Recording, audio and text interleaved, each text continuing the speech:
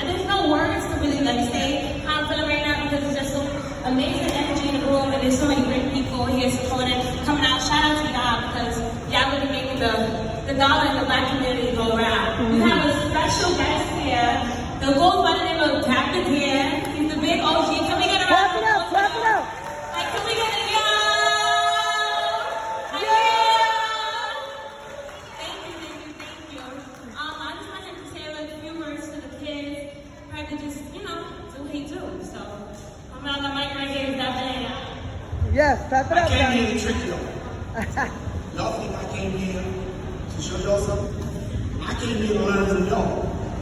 I don't know if y'all see me, most of y'all see me walking around the street, in Harlem, on the bus, on the train. The reason I'm doing that is because I'm paying attention to y'all. I'm paying attention to how y'all adjust the culture, and I'm getting ahead of y'all. Because that's what they do. That's what all the brands do. The brands send somebody to Harlem, and places like that, to see what we're doing, how we're dancing, our music, everything. So how I stay relevant is by paying attention to y'all. All those, like I was saying earlier, all those brands that don't pay attention to us, they die. Think about all the brands that came about. They only stay where they are. I look at how y'all dress, how y'all wear your pants, I swear to show out one side. All the things that y'all do, I pay attention to. And so I'm here today to tell y'all the most important message that I can give to y'all is to keep doing what you do. Because the moment you start doing what I'm doing, then we start growing. I want you to learn from me, but the most important thing I want you to learn from me is that be a continuation of what I do, not an imitation of what I do. That's right. Say that again. Say that again. I want y'all to be a continuation of what I do, not an imitation of what I do. Now, it's been since, let me tell you what happened with the brands.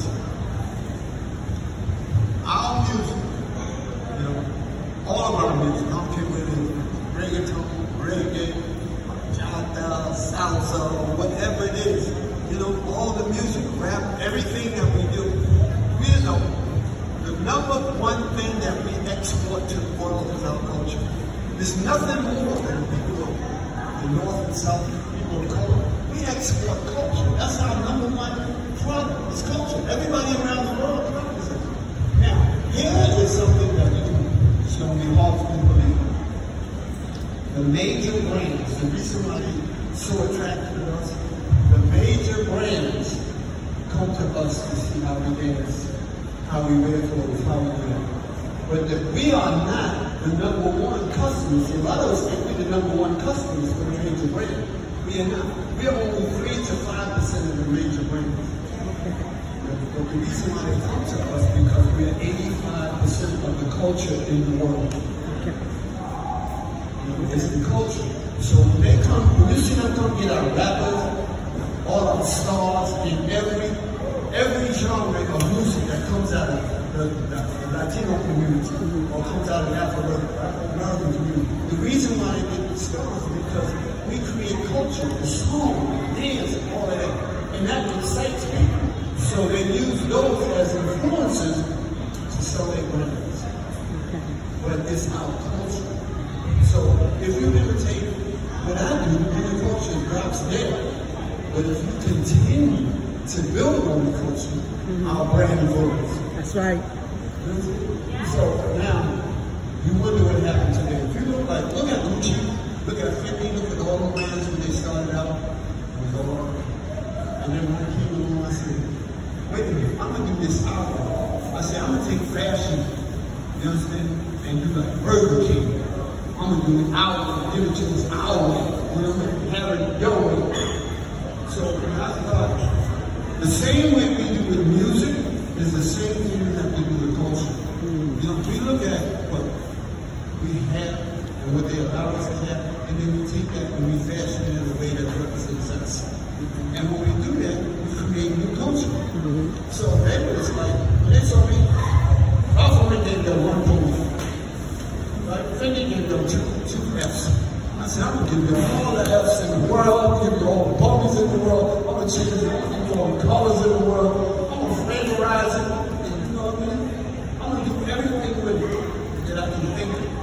And that's how you change culture. You take what you got.